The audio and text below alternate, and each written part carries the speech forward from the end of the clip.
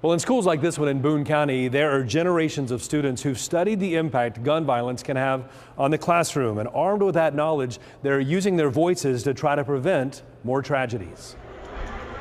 High school students like Jude Dale know all too well that America is enduring an era of mass shootings. It could happen anywhere at any time. A glaring example happened last year in Uvalde, Texas, when a gunman shot and killed 19 students and 2 teachers at Robb Elementary.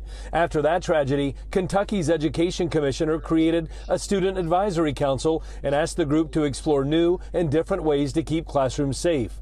Dale, a junior at Ignite Institute, and 29 students from across the Bluegrass State accepted the challenge. We are all from different regions of Kentucky, and we all have different mindsets, and our lives are lived so differently, but everyone was so dedicated. The result of that dedication was revealed this week in Frankfort, where members of the Student Council announced 9 concrete steps for lawmakers to consider, from improving reality-based active shooter drills to heavily promoting an anonymous reporting tip line all Kentucky schools are required to have. For Dale, the recommendations reflect the need to keep thinking outside the box when it comes to protecting her peers. We are the future generation.